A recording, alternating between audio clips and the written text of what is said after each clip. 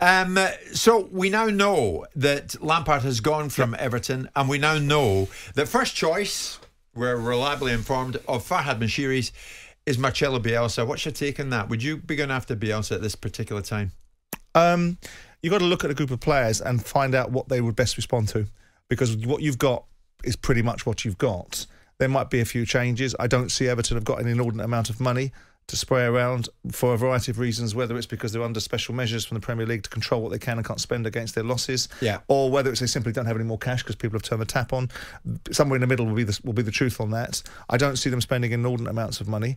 They're bringing in a couple of players, but he's got to go with what he's got. Now, if you believe that Bielsa has the capability, linguistically, because don't forget it takes him time to get his message across, because first of all he's got the language challenge and second of all he's got the culture.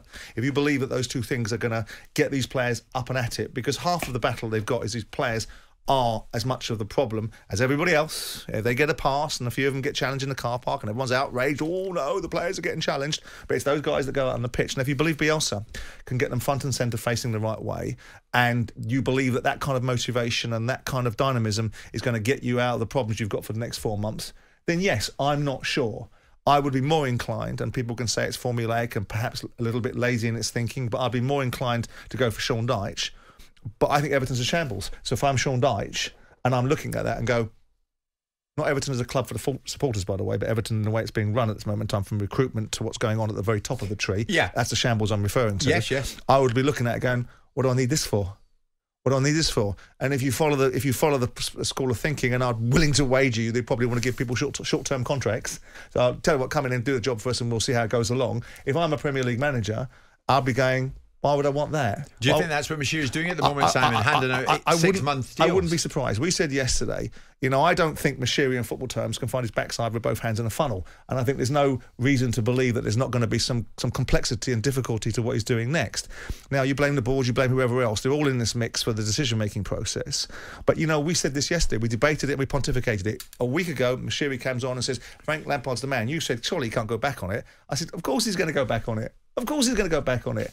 Because, he doesn't start with an idea, so how's he going to get one along the line? Yeah. So with that in mind, Bielsa, if you ask the Leeds fans and you ask people around Bielsa, he will be lauded and applauded because he got Leeds out of a 17-year slump. But he would have got Leeds relegated as well. Right.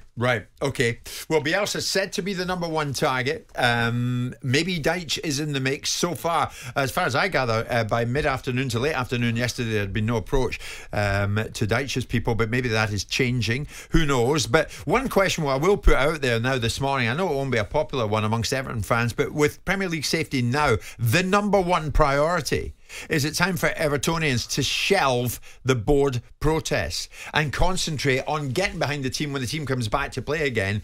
And of course, the games that are coming up are tough in themselves, starting with Arsenal at Goodison. Is it time for the Everton fans to shelve the board protests? Jim White and Simon Jordan. Monday to Friday mornings from 10 on AM, on DAB, via the talkSPORT app and on your smart speaker. talkSPORT.